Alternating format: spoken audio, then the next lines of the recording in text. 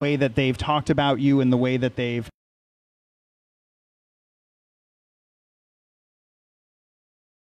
by name, and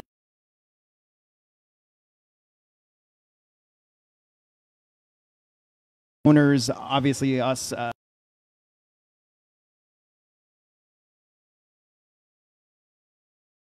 to us to know.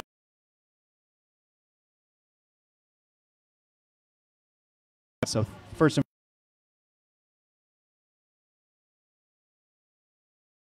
of a rundown,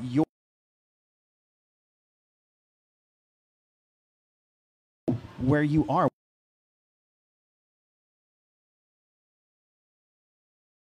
These people that you've met today, people like that, people that have kids and young.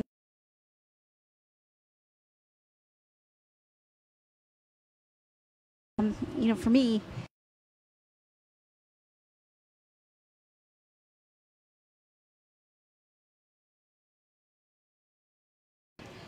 I love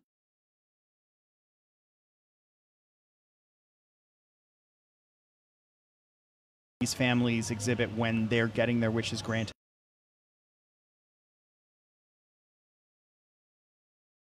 Support them. I can't imagine that after the first time you say, well,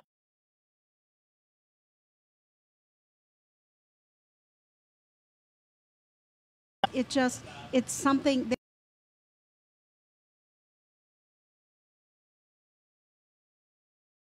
missions, and then we call with this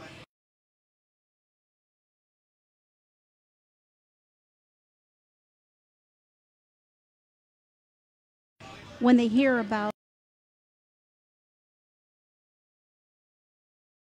As we wrap up that, we now cross the number 5 wish granted Yay! line. So let's hear it. Wish.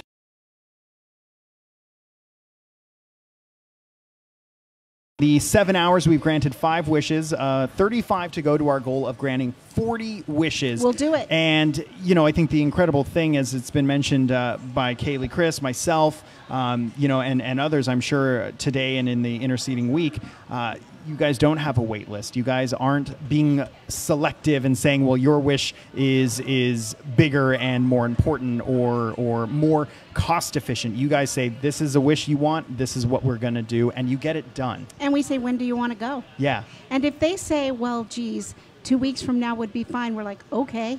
Let's make it happen. Yeah, we do. We do. Because as, you know, some of the families have mentioned, whenever they take advantage of their wish or whenever they get their wish granted, that schedule may not be up to them.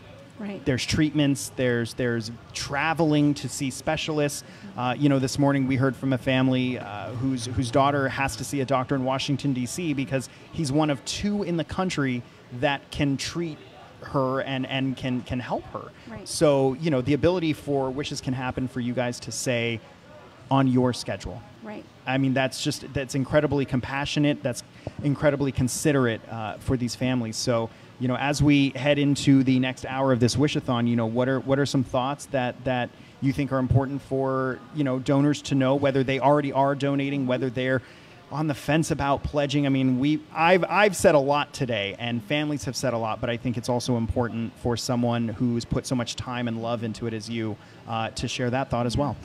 Well, one thing I'd like to point out is that, you know, I have an elderly mother, and over the last many years, she would get phone calls, she would get mail, and she would say, I wrote out this check, will you put it in the mailbox? And I'm like, wait a minute, Mom. And then I would pull up, you know, how much of that dollar actually went toward that mission. Yeah.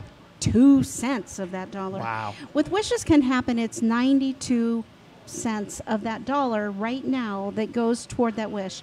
We don't have high administrative costs. Sure. We spend money on the newsletter that we send out Sure. to people. Very low cost.